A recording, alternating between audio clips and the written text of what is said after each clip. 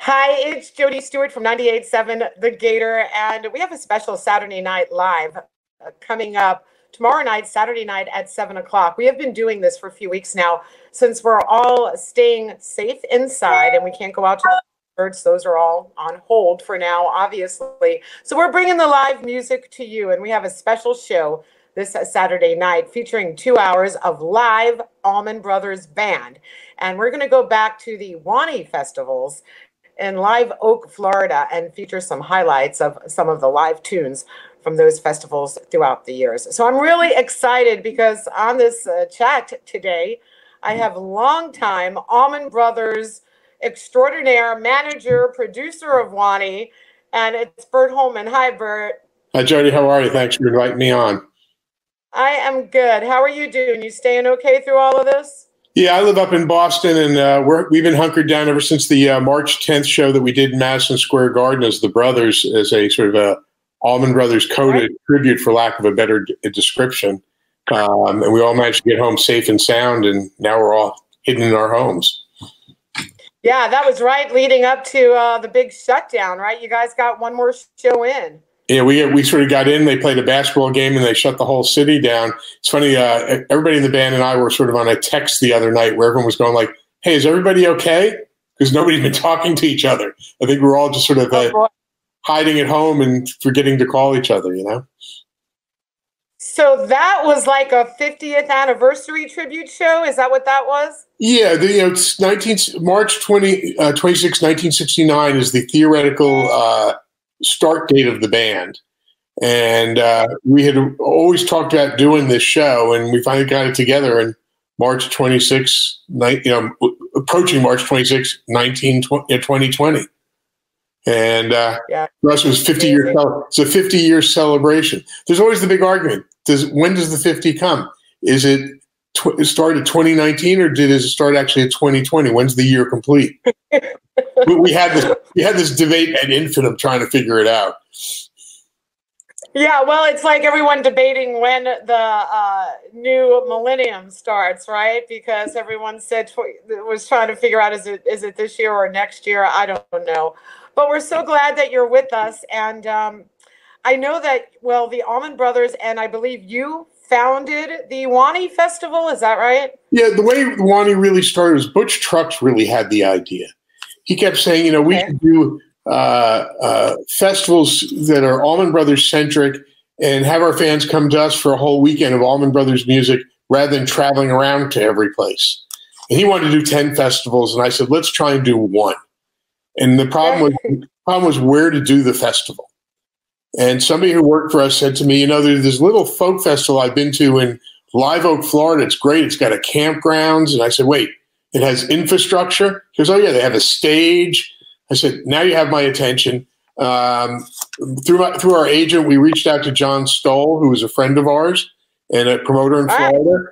And we said to John Stoll, who we'd originally asked to do this, said, I don't know if I want to do a festival. Then we said, well, what about at Live Oak? And he goes, oh, I've done shows there. Yeah, that's not a bad idea.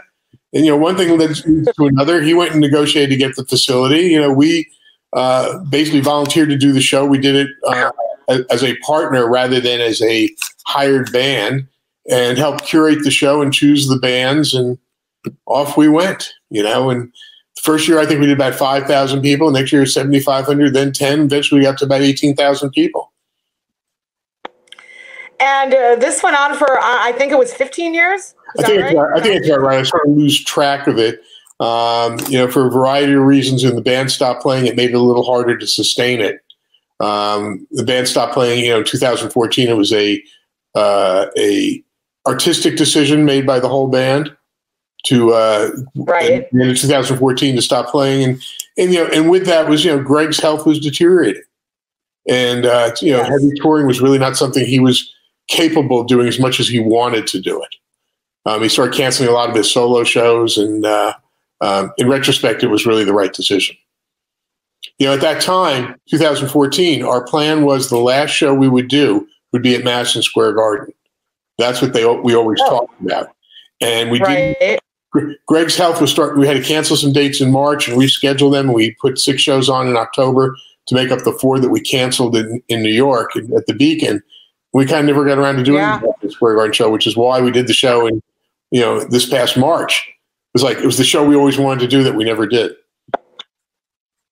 Yeah, because the Allmans did a stint at the Beacon for how many years was that? A long time. Well, they started in '89 and they went through 2014. 1 year we went to Radio City, and 1 year we went to United Palace because they were doing a Cirque du Soleil event at the Beacon, and basically it wasn't available for us to use. Outside of that, I think we did it every year. I mean, I've lost track. I think it was over 200 shows. Well, there's a plaque in the theater in the backstage. Wanee for a minute.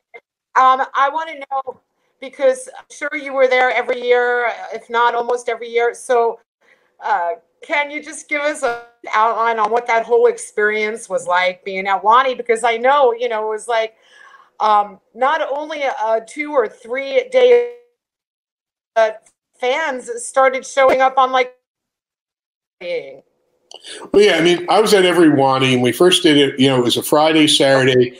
They don't let you sell beer on Sunday, which is why we never did anything really on Sunday. We used Sunday as sort of the day for everyone to go home. And as you said, we started noticing fans were coming Tuesday and Wednesday. So we started doing music, Wednesday and Thursday to sort of fill up the week for the fans. And Thursday started becoming a very big night for us. It evolved into a 3-day festival as a result of the fans showing up Tuesday, Wednesday, Thursday.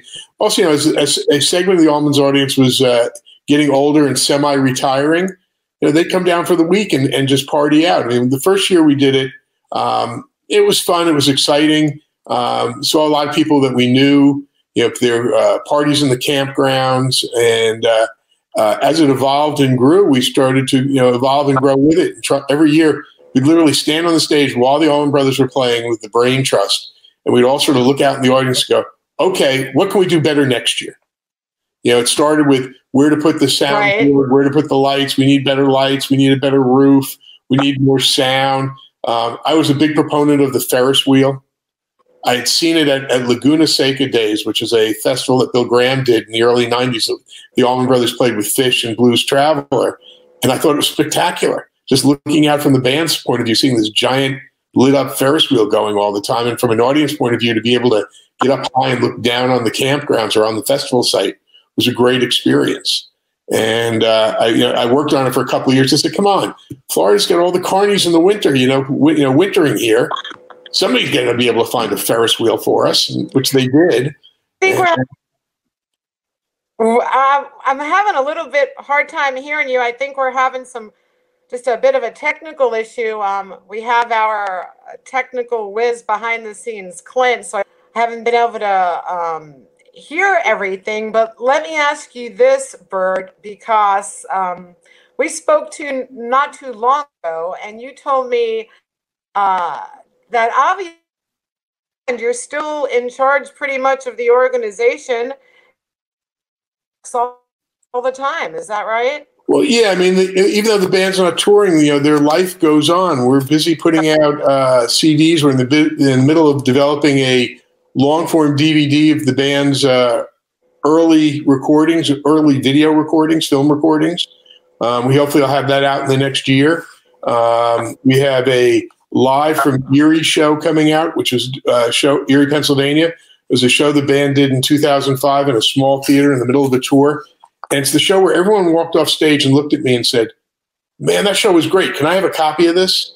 And it sort of became a legendary show within the band as being the greatest show they played. They all consistently said, "Man, that show was amazing." And every time we talked about putting out a live track or needing something, everyone would go, "Well, what about that show from what they called upstate New York, which is Erie, Pennsylvania?"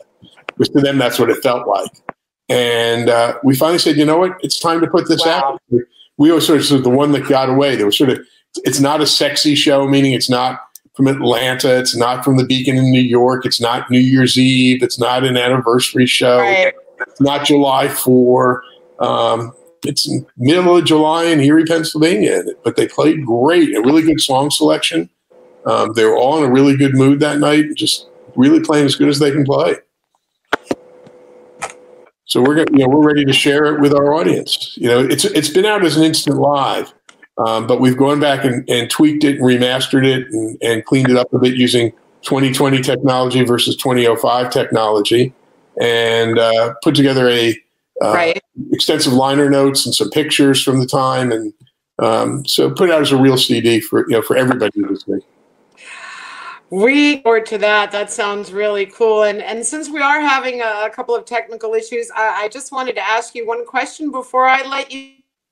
And that's, I was inducted into the Hall of Fame. I believe it was in 1995. Wondering if you were there that night, and if you were, what was that like? Well, there's sort of two parts to it. We were in rehearsal at Studio Instrument Rentals in New York for Beacon shows, and they're getting ready to announce who was going to be, inducted, who was selected. And the band, it was the band's first year of eligibility, and they had really come to the, I don't want to say resolution. They sort of came to the point in their lives where they said, we're never getting into the Rock and Roll Hall of Fame. In their minds, they weren't a band from New York or Los Angeles or San Francisco or London. They were a band from the South. They never really got the critical respect that so many other bands got. They weren't critics' darlings per se. So they were really convinced that they weren't going to get in, certainly not on the first ballot. And when we saw it on TV, it came across on a crawl. And I said, hey, we're getting in the Rock and Roll Hall of Fame. Everyone was, are you kidding? I mean, they were shocked. They were absolutely shocked. They couldn't believe it. So I think they prepared themselves to not get in.